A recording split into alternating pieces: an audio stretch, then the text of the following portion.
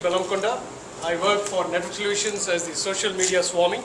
My unofficial title is Director of Social Media Strategy. The point, I'm a linchpin because I read a lot of books, and if I can inspire any one of you to volunteer to Debbie after this saying that you will speak impromptu, I would have achieved my objective. One of the things that I wanted to say is, it's very confusing about every time you read a book, you wonder what is the point of the book. Like if you read Tim Ferriss' book which says 4-hour work week, say, hey, I'm only going to work for 4 hours and I become a millionaire and go to the Caribbean. Or you read Malcolm Gladwell's Outliers, which says that everybody who's become famous has worked hard and the magic number is 10,000 hours. Whether it's Bill Gates, whether it's Beatles or anybody else.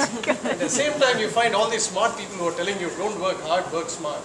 So what do? And along comes a book, it's called Linchpin.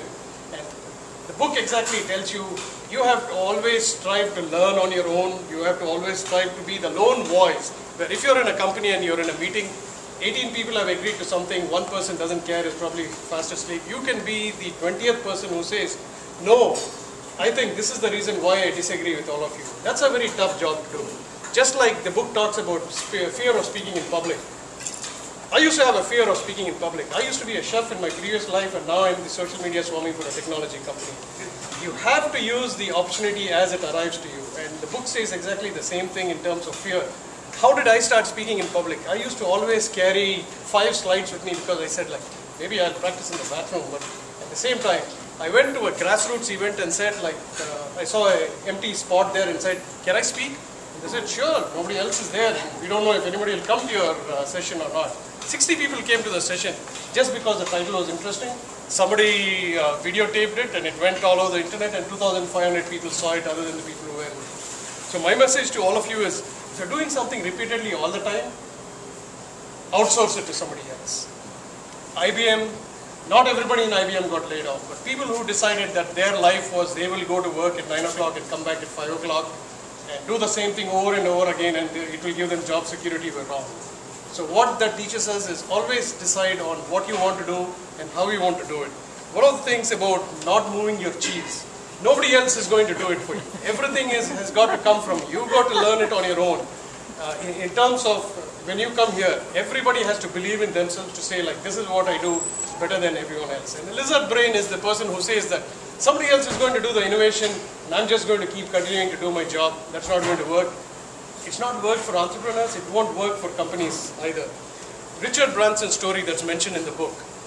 If you're on a Caribbean vacation and your flight gets cancelled, don't call mom and say, Mom, I can't come because my flight is cancelled.